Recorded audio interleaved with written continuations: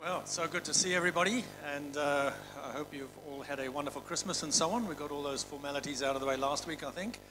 But great to have an online audience with us today as well, wherever you are in the world. And isn't it awesome, guys, to be in the house of the Lord this morning? Even for those guys who are online, technically you're also with us.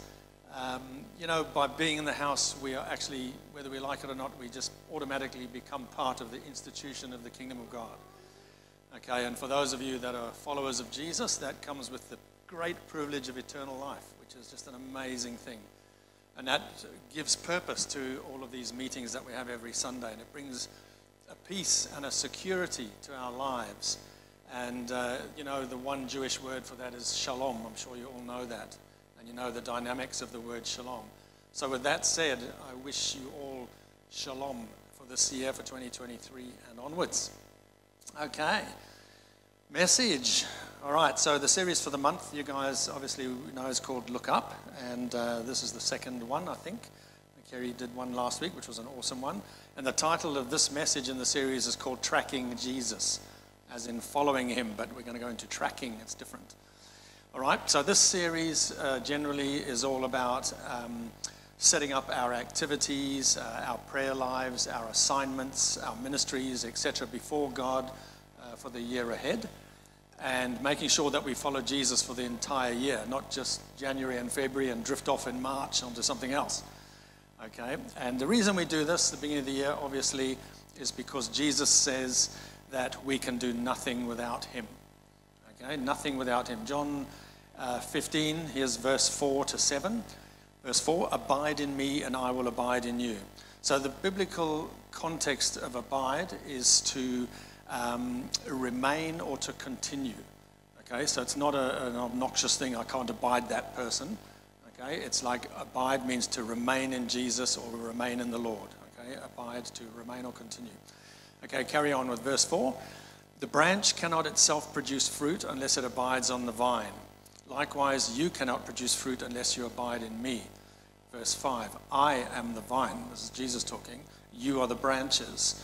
The one who abides in me and I in him bears fruit, bears much fruit, for apart from me you can do nothing. So there it is. Apart from me you can do nothing. Verse 6, if anyone does not abide in me, he is thrown away like a branch and that is dried up. Such branches are picked up and thrown into the fire and burned. This is gentle Jesus, meek and mild, by the way. So if you abide in me and my words abide in you, ask whatever you wish and it shall be done for you. Really, really important, okay? If you abide in me. So obviously what you're asking for is to do with abiding in Jesus. So it's not Ferraris and things like that, okay? Anyway, Land Cruisers are better.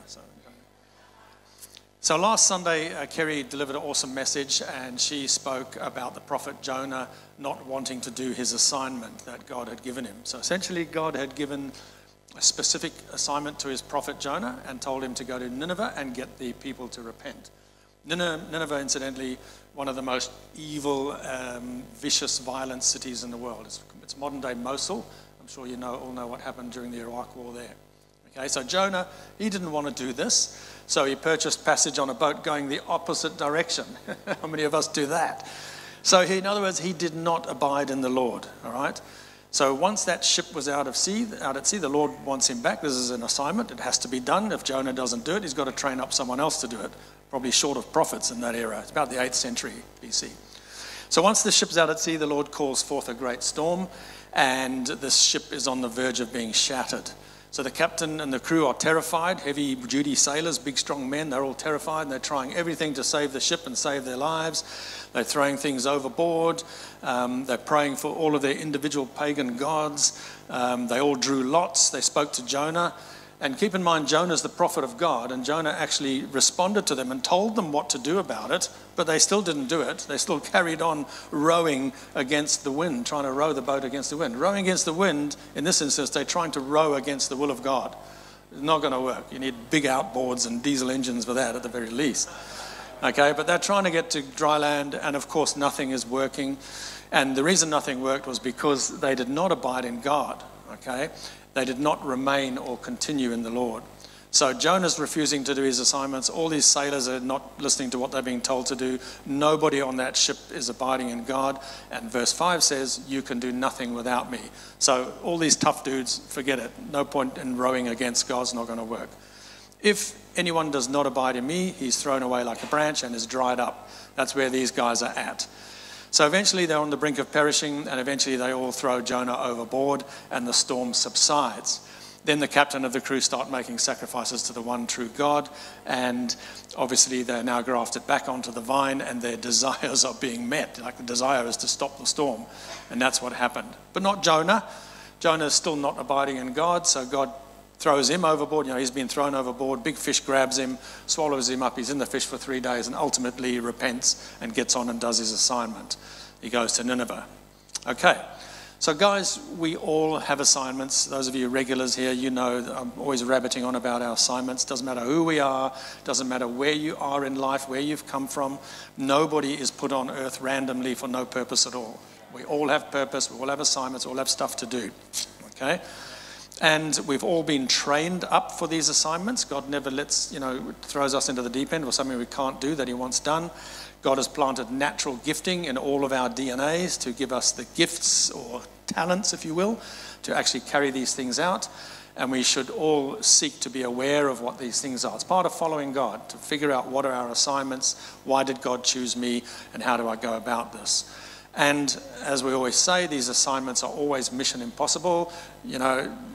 Jonah, go to Nineveh, take on the most hostile city in the world and tell them they should be sorry. Yeah, for sure. Okay, but in order to achieve these then, if they are mission impossible, that's why we need to be grafted to the vine, because we cannot do anything without Jesus. All right, so it all ties in together. So this series is called Look Up. Why that name? And generally speaking, because it's part of the human psyche or the human psychological programming, if you will, calendar, if you like, to drift off course towards the end of the year. It takes about a year for us to start losing interest, and by November, and certainly by December, we're all winding down, we're losing interest in work, we're losing interest in school and university, we're all on holidays, focusing on holidays, we're putting things off until January, and very often our assignments and our intimacy with the Lord are the actual casualties of that. So the point is, at the end of the year, we're drifting away from abiding in the Lord. And given that as Christians, our perception of heaven and God is that it is up, that's why we want to look up early in the new year and start to follow Jesus again and get it all back into perspective, okay? So Pastor Paul and Pastor Kate know this very, very well. And if you go back and look at all the messages over the last 12 years, and I think I've spoken in January at just about every one of them, I look and I can see the message is almost always the same, just in a different way, but very much we're setting up the year again, okay? This is why it's kind of hard to find different content. Anyway, I'm going to talk to you about some interesting stuff today. So how do we get back on track? What is looking up in a literal sense? What's that going to mean instead of a figurative sense?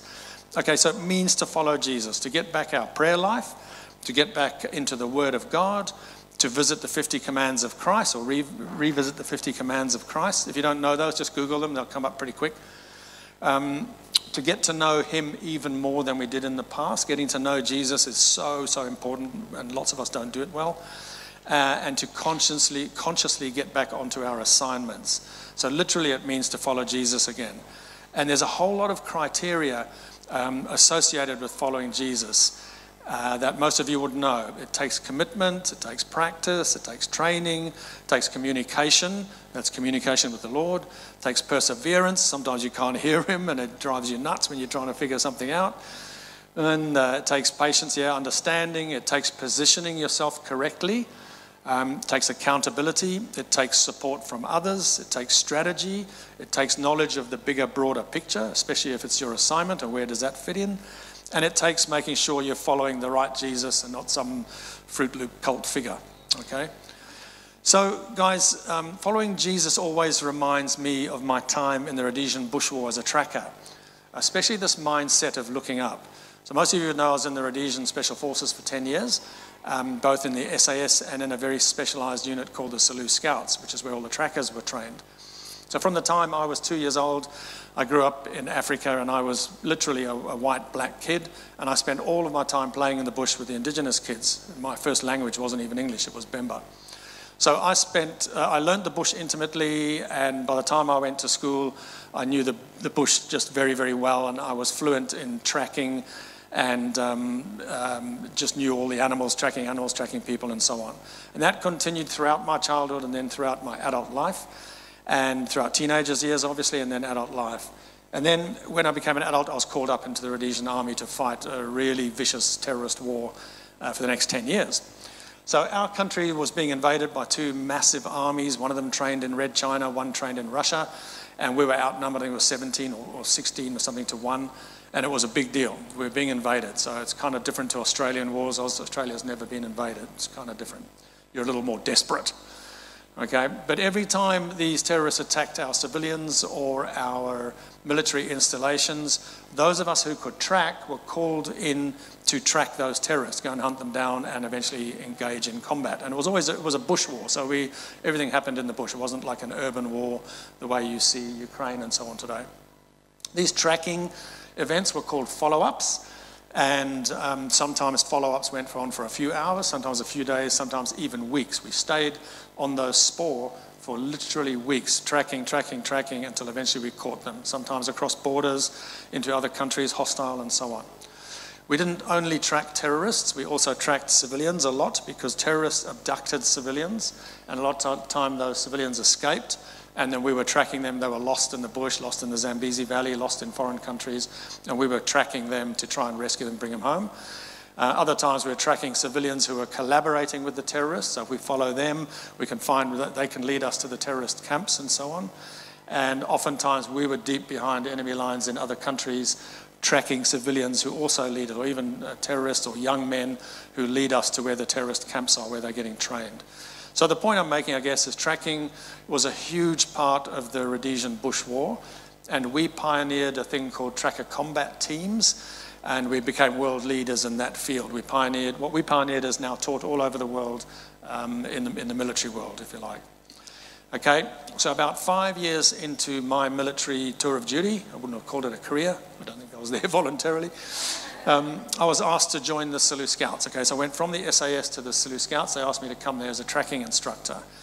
And eventually I took over tracking wing as the chief instructor, and I ran all the tracking and survival courses for the whole of the Rhodesian Army, the Air Force, the Internal Affairs, police, and then all of our allies, those countries that were allied, South Africa and what is now called Namibia.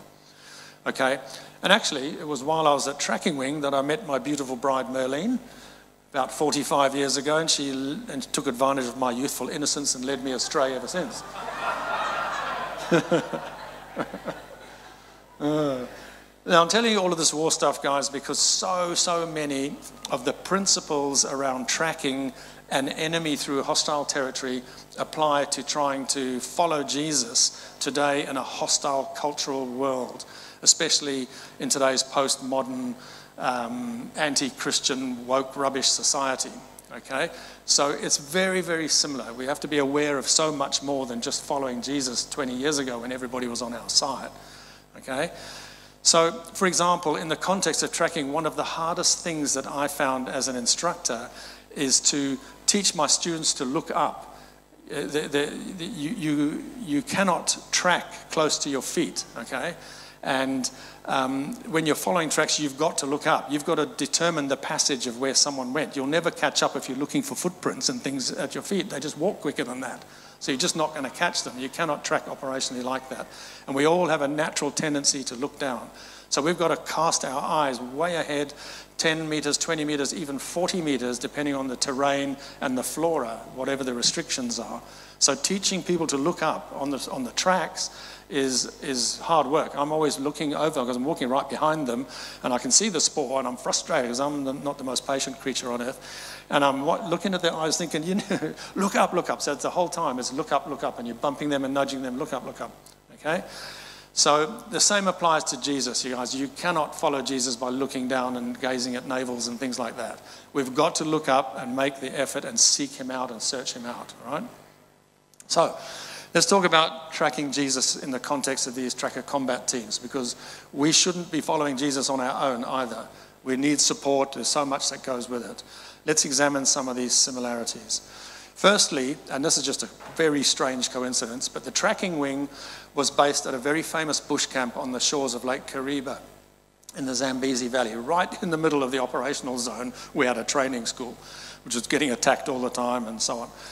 Anyway, that Selous Scout camp, the bush camp, we also ran the Selous Scout selection course there, which was one of the most difficult and most grueling physical undertakings humans can ever go through. If you look it up and see, it's still regarded as one of the most crazy things. I had to do it. I did the SAS one, then the Scouts one. Scouts was much harder. It was madness. Anyway, so because of that, this camp had a Shona name. Shona is the predominant indigenous language in what was then Rhodesia, now Zimbabwe. And the camp was called Wafa Wafa Wasara Wasara. And that means who dies, dies, who survives, remains. Isn't that interesting? Remains means to abide. Okay? To remain is to abide. Remember John 15, verse 6? If anyone does not abide in me, he's thrown away. In other words, they die on the vine, the branch is cut off. Wafa wafa, wasara wasara. Who dies, dies. Who survives, remains. And that's just a coincidence, but it sort of lines up like, you know. I listed a bunch of principles a few minutes ago. Training, practice, commitment, perseverance, communication, positioning yourself correctly, understanding, support it from others, accountability, strategy, making sure you're following the right Jesus, knowledge of the bigger picture. So I'm not going to go through all of those. It'll just take forever and you'll be bored to tears. So I'm just going to take a few of them. The objective, the reason I tell little war stories and all make analogies and so on is so that we remember the message. Otherwise, I struggle to remember things and can't, so I just try and, you know, jazz them up a bit. But it's the truth. Okay, so look at a few of these, and then if there's time, I'll close with a testimony from 2022, which is a wonderful year to forget for us. But I want to prove this bit about abide in my words and ask whatever you wish, and I'll grant it for you. Okay, so let's talk about training. Most people, especially in this country, by far, most people have grown up in an urban environment. And even farmers, a lot of farm kids that I knew, and farmers up on the Atherton Tablelands, we lived there for about 12 years, I guess. I used to teach them about the bush. These are farmers, about their own bush. I came from Africa, okay? Point being, growing up in urban environment on the farms, people didn't know how to track. They've never really known, and they have to be taught. And it takes experienced trackers to teach other people to track. It's not a textbook type thing. It's a very physical, and even every little piece of bush you come across changes. The angle of the sun changes. All sorts of things change. Dynamics change while you're tracking. It's not something you just write down and, okay, here's exactly what it is. You know, it's 24 degrees. We're going north-northwest, and the terrorists are wearing bare feet and no shoes. There's lots going on that you just learn with practice and training, and someone's training you and teaching you. And it's what happened to me when I was 2 years old. I was trained by indigenous guys who just knew how to track for centuries. Okay? So similarly, guys, it's the same with Christians. If somebody's just converted as a secular person into Christianity, they have no idea how to follow Jesus. They've got to repent and change from their sinful ways. So what does that mean? What's that look like? How do I do that? What can I do? What can't I do? There's 34,000 Christian denominations, all with different rules. Okay, some says you can't have wine. Some says you can. Some says communion wasn't... you know, Jesus didn't make wine on the day of the first miracle. Some say, yes, it was good vintage, etc. Okay, so they've got to be trained and taught all this stuff. And many times mature Christians who've drifted off track, maybe had a long holiday, it wasn't just November and December, they've all got to be trained again. So here in churches like ours, we have, you know, the Alpha course, we have the Bible college, we have the Sunday services where there's training constantly going on. Sometimes it's quite subtle, sometimes blatant. But it's teaching us all how to follow Jesus, how to track Jesus, how to look up and stay on track. Okay? Practice. Guys, we've got to keep practicing and practicing, following Jesus. Tracking is all about practice, practice, practice. It just goes on and on. Every time you practice, you just seem to get better and better. You don't seem to get to a point and then you start coming down the other side. You just get better and better at it. Even with glasses, even as you get old, the wisdom you learn, the knowledge of how people operate, which animals do what, you just get more and more. You know, in 1993, the Australian SAS found out that I was living in Australia up on the Atherton Tablelands, and they asked if I would come and teach them to track in tracker combat teams, which we had pioneered. So the Aussie SAS had been fighting a war in Somalia, and they were tracking warlords, the Somali warlords who were killing civilians and so on. And they were using Aboriginal trackers who were brilliant trackers. The Indigenous guys in Australia are brilliant trackers. Very dry country, so it's quite hard to track in dry, rocky country, but these guys are good. However, they weren't soldiers. So they're busy tracking, and they track up close up to these warlords. They don't like just surrender. It's a battle, and the war just breaks out in front of them. And of course, they get fearful. They're not trained. Most of them are unarmed. And ultimately, the next time round, they start losing the tracks quite early, losing the tracks. They can see them blatantly, but they don't want to track into contact. So the SAS began to lose the opportunity to capture these warlords and so on. So they gave me a call and asked me if I would come and teach them to track, and especially track in tracker combat teams. And they sent a staff car up to our house, and I got abducted down to the land battle camp in Tully to go and teach these dudes how to track. But you know what? I hadn't tracked for 13 years, not operationally. Tracking doesn't leave you. I go and play in the bush a lot. I'm always tracking stuff. But I was completely out of practice because I had a job and was doing things or business. So I would have had to go back into the bush and practice before even teaching them. I was rusty, okay? I was just out of practice. And that's the big deal, guys. When we're following Jesus, we must not get rusty and out of practice. It needs to be a continuum. We should really abandon this human psyche of drifting off at the end of the year, I think. Our intimacy levels should rise at that point in time because we have more time. You know, there's holidays happening. So I think we should be taking pray days as well. You can do it on your jet ski. You can still have fun. Okay? So guys, don't get rusty. Keep practicing following Jesus. Positioning yourself correctly. As a tracker, following tracks or following the spoor, as we call it, you've got to try and position yourself correctly on the spoor. Spoor, incidentally, it might be a new term to you, but it's very common in the tracking world. It's more than just footprints. It's the evidence of passage of whoever and whatever you're following. So footprints, body imprints, like someone sitting under a tree, their butt makes a mark, or if they're lying down, where you come across a camp where they've been sleeping, you can see how many are there. Imprints of the rifle butt leaning on a tree, or crutches if they're wounded, disturbed or bent over vegetation, depressed stones and sticks where feet have pressed it down, extinguished campfires, broken spider webs, cigarette butts, food scraps, blood dripping like in the movies. What we call aerial spore. Aerial spore is just, you can see evidence of vegetation that's just been moved. Underneath a leaf is different to the top. You can just see it all, and so much more. Okay, but when I use the term spore, that's what I'm talking about, the passage of somebody going through the bush. Now, the very best way to see the spore is to line it up so that you're tracking straight into the sun. You want the spore between you and the sun. So, because the sun reflects off the spore, reflects light straight back into your face, and you can see where the enemy has gone, or wherever the animal has gone, or the civilian has gone. Okay, so the best time to track is east into the morning sun, or in the evening, it's west into the afternoon sun.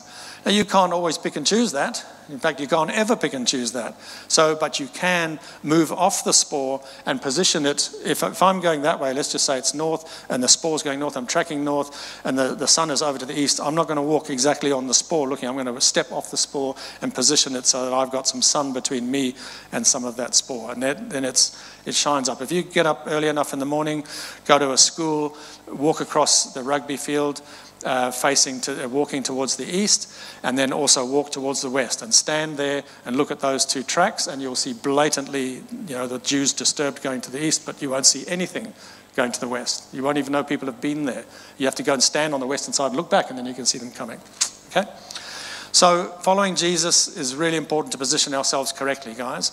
You cannot follow Jesus if you're so busy that you don't position yourself to spend time with him. It's just a lost cause, pointless. Okay, you might as well go jet skiing, enjoy yourself. Okay, same with reading his word. If you can't read his word because you don't position yourself to allow yourself time and so on, if you're harboring unforgiveness or any other principle, this is positioning yourself, getting rid of this sort of stuff, repenting from sin. Don't harbor unconfessed sin. Repent, he'll forgive you as long as you're genuine. Okay, don't do it again, don't keep testing him. All of that sort of stuff, that is involved on how positioning ourselves to follow Jesus, all right? Following the right Jesus. As a tracker, it's really, really important to stay on the correct spore. We must not go wandering off chasing butterflies or going off onto the wrong sport. And the terrorists we are tracking are expert bushmen, and they are anti-tracking. They want to lose us. They want to mingle and get into villages where people will walk over the tracks. They want to go where certain animals are, specific animals like zebra, confuse the tracker big time. Horses, asses, donkeys, and stuff like that. So these are things that we have to learn how to stay on track and not be taken away. And we have various ways in the tracking world of staying on the correct spoor. There's a technique called confirmation of spoor. And what I would do if I'm tracking people, I want to make sure I'm on the same tracks right in the beginning, early in the follow-up. I'm going to make sure I find a piece of ground that's nice and clear, and I'm going to stop there, and I'm going to take a sharp stick, and I'm going to put my foot forward. I'm going to cut a line in the sand behind my heel. Then I'm going to take a normal step forward. I'm going to put another scratch behind my other foot. And I'm going to stand back. Now I've got a whole lot of footprints or spoor inside, or tracks inside what is a normal step from an average size. I'm a bit more of a hobbit than average size, but I'm going to take a big step because I'm short, right? And in there, I'm going to count all the heel marks, because those are the most prominent part. People generally walk with their heel first. I'm going to count all the heel marks in there. That way I know how many people I'm following. Okay, then I'm going to write down what are the boot prints that I'm following. And you know, we learnt and we knew every boot print that you could buy. These days, your sneakers, there's quite a lot of different patterns. But in the war that I was fighting in the 1970s and the early 80s, we knew the Russian issue boots, we knew the Chinese issue boots, because that's what most of our enemy were wearing. But any shoe that was manufactured in Southern Africa, we knew about, and we had it coded.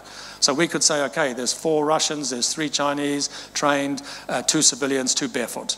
And the civilians might be wearing what we call Super Pros. Do you remember the Super Pros, the tackies?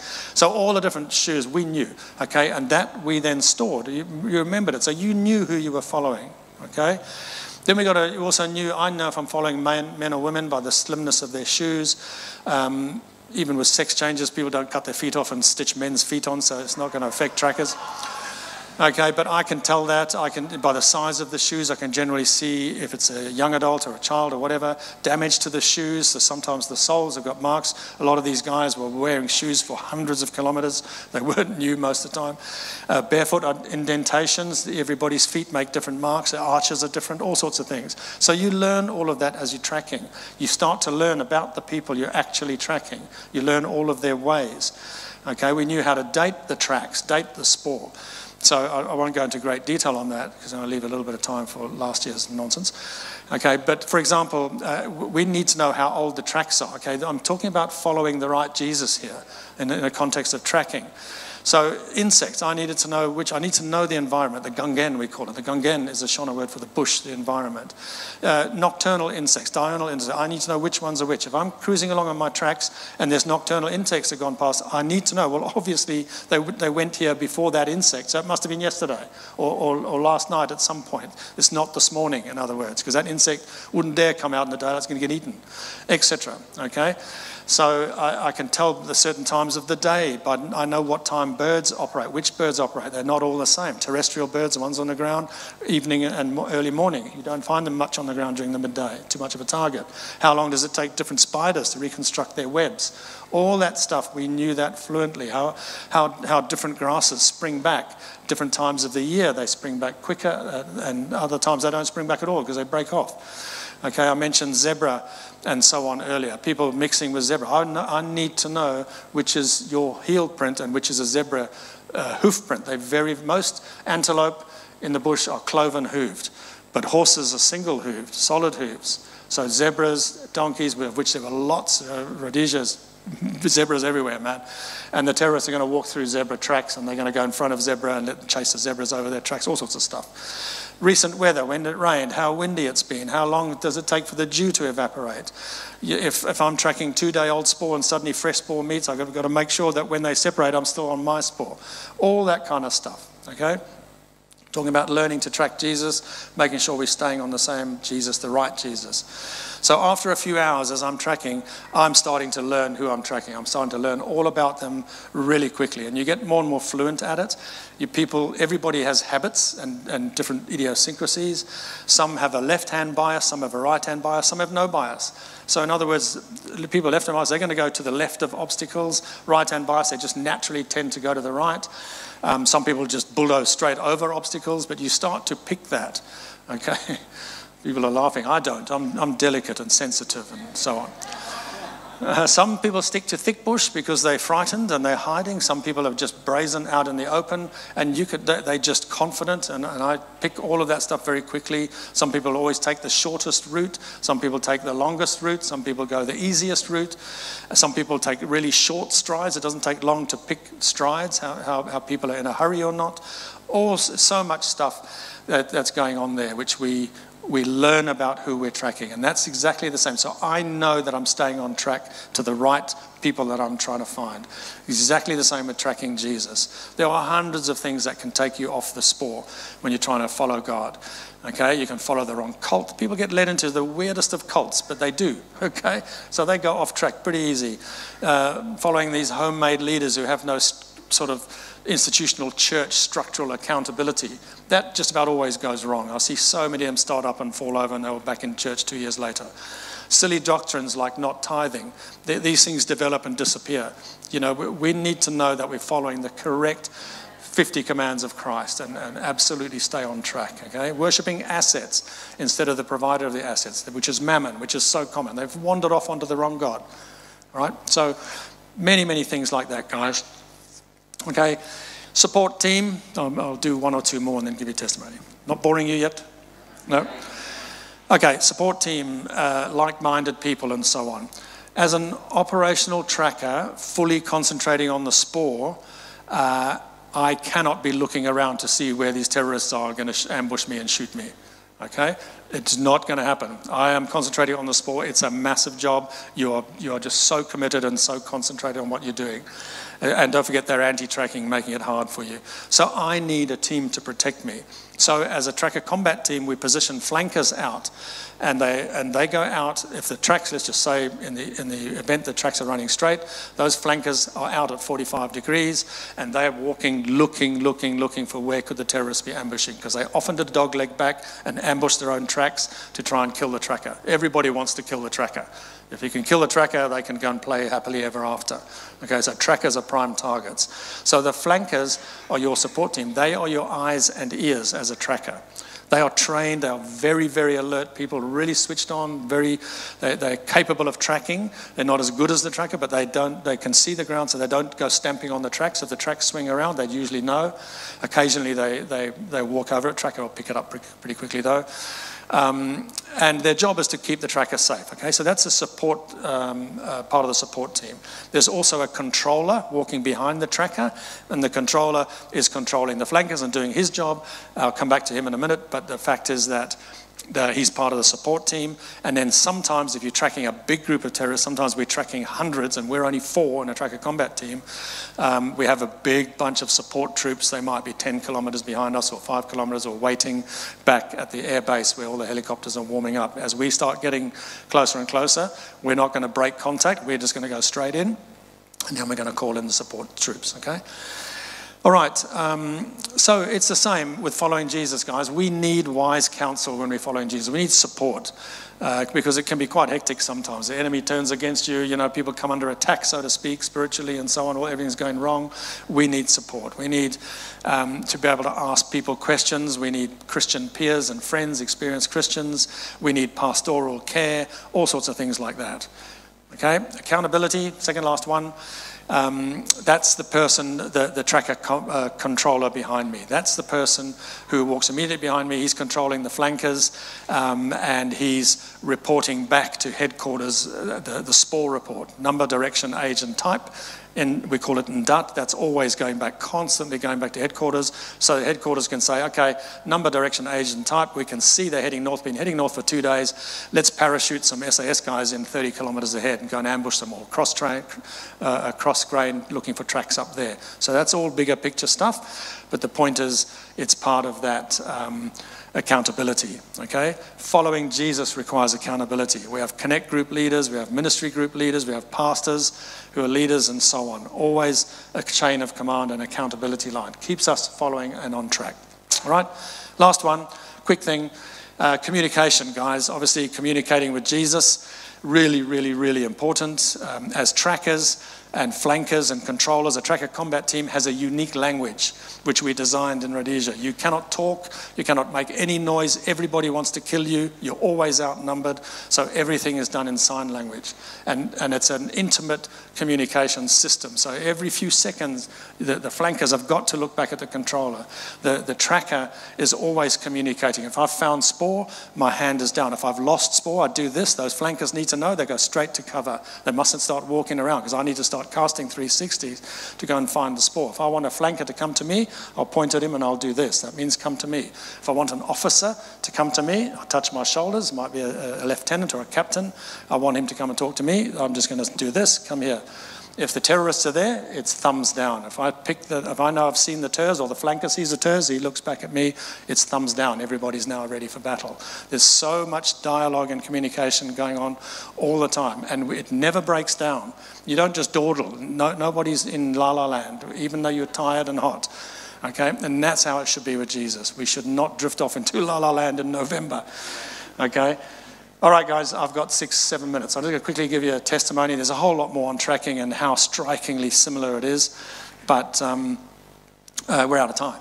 Okay, so let's quickly have a look at what will God do if we abide in him. You know, my assignment, as most of you know, is to create a modern-day sheep nation in Australia. That involves building a big company, the big ministry that we built, and so on. So we did all of that. We built all of these things. But, of course, it ruffles a lot of feathers in hell, so we come under constant attack. The whole of 2021 and 2022, we came under attack from the corporate regulators, ASIC. They want to try to shut us down, okay? They're looking, are we a Ponzi scheme? We're raising capital. Do we have assets? They're just looking for anything wrong they can find with us. And you know, for the last 2 years, as they aggressively investigate us, it's overbearing. They want info, they want documents, they never let up. And we get worn out and frustrated and so on. It's very, very dangerous for us. But at the end of the day, you know, we stick to our assignment, okay? We stay on the vine and let God do the stuff that we can't do. And you know what happened when the ASIC investigation started? We had about $100 million of net assets in our mining company, which they were investigating. And and our cap that we're raising was getting close to that. As soon as you go over that, you're starting to border on a problem. Well, we can't fix that. We've got to be creating a sheep nation. So the Lord fixed it. You know, eventually when we took over the mine, we paid 71 mil roughly, and we took over the mine. We found it was inequitable. We'd put in all the money. We renegotiated. We got 80% of the mine. All of a sudden now we got, you know, a big chunk of the previous value, the early value of the mine. Then a few weeks later, we had to revalue the assets because we're consolidating a mining lease. You've got to do that. We didn't intend to do that. We didn't know what it would come up at.